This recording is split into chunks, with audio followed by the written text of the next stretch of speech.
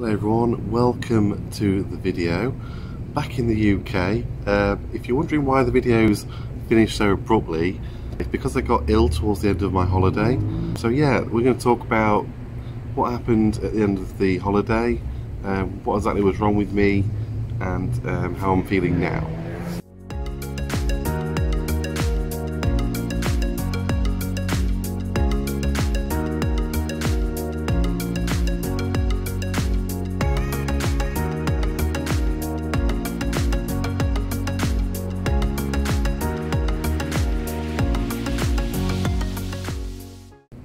Hi guys, thanks for watching.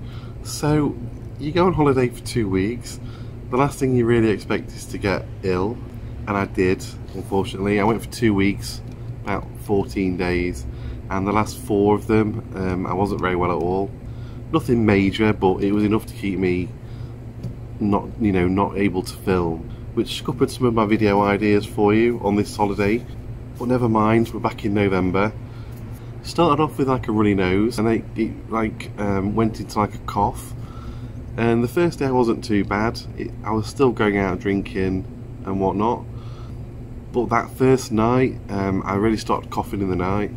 And by the second day, I woke up even worse. My nose kept going from being blocked to runny, blocked to runny. I was coughing so hard the second night that I was like retching the inside of my chest because I was coughing so much. So that was making me throw up as well, so I was throwing up as well. And I remember that second night as well, I was shivering cold in bed. I had to turn all the aircon off. I was sweating, but I'd also got like a fever. I mean, luckily it was just like for the one night, so I don't know if it was like a 24-hour fever, I'm not sure. And then after that it was just constantly like coughing and throat issues and nose issues. So I wanted to film some more. I couldn't physically talk. Yeah, I couldn't get I tried recording a video, but the words were coming out all wrong, and I was choking in between sentences, and it was a nightmare, so I decided not to. And that's why you didn't really see anything after I got back from Chiang Mai, unfortunately. I did try a few things. I got looked after well. I tried some Thai throat medicines. I sent someone away. I sent someone to get me some, and they came back with a load of Thai herbs and stuff. There was some of these like peppercorns. They look like little peppercorns in a packet. You're supposed to roll them on your tongue, and they tasted so awful. They were so bitter. I don't think they did anything either. And I went to get some cough syrup as well. It's a bit different to the UK cough syrup. They came back with this. It was very runny. It was like the consistency of water, which cough syrup in the UK is not like that. It's really thick and gloopy. So they came out with a small bottle, and I had to, throughout the day, just drink the whole bottle through the day. I don't think that did anything either, really. So anyway, after 4 days of this, I still managed to get out. I wasn't completely bedbound. I just had no energy to do anything. I still managed to go out for dinner with a few friends every night, and I had a few drinks in the local bar. But all I wanted to do was go back to bed, really. I certainly didn't want to film anything. And that's why the videos have come to an abrupt end, unfortunately, this time round. Even when I got back to the UK, I thought I might have got a chest infection because I started wheezing a little bit as I was breathing deep. But I thought I would just give the standard UK medicine a try. So I got some nose spray, I got some throat spray, I got some really strong paracetamol, and I got some proper cough medicine. And yeah, another 3 or 4 days and it had cleared up almost. So luckily I didn't have to go to the doctors. I didn't need any antibiotics or anything like that. I would have got some antibiotics in Thailand. I think you can get them over the counter in the pharmacies, I'm not sure. But I didn't get around to doing it. I just wanted to stay in bed, I wasn't feeling very well. Trying to send somebody else to get something who doesn't speak much English is a nightmare as well, so. Anyway, that was the abrupt end to the holiday, unfortunately. I did manage on the last day, about 5 hours before we were going to fly, we went to Alcazar because I really wanted to go. We got the tickets.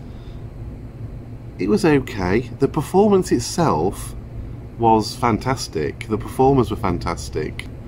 There was using zip lines, so they got like there was going across on the ceiling. There was depth. There was you know, different stages, different backdrops behind. There was loads of performers. It was really good actually, and we spotted quite a few that we knew. However, the thing that let it down for me was as soon as it started, I realised what was wrong. It's just a bit old-fashioned, the actual physical place. The speaker system, when the music started, I instantly thought, oh no. It's got these speakers in the middle, about 10 speakers in the middle, and that's the only speakers they've got.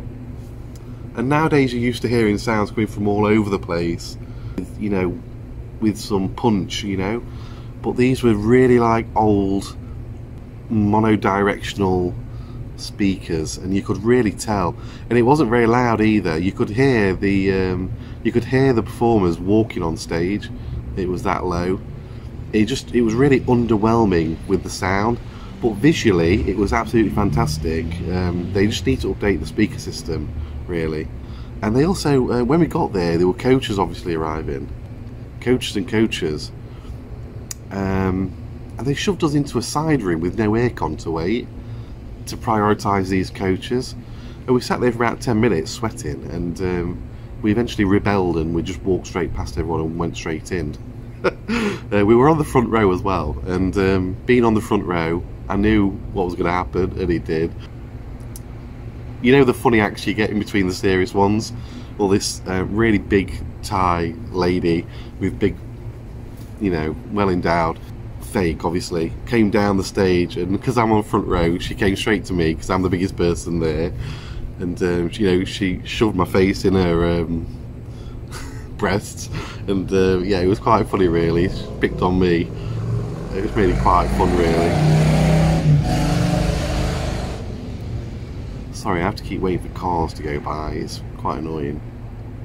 But anyway, I'm back now. We managed to go for some dinner before we left. We went to the Pattaya beer garden before we left, and we had some Falang food, just because I didn't want to fly on Thai food obviously. So yeah, went to Alcazar, had some food on the last day, and then went home.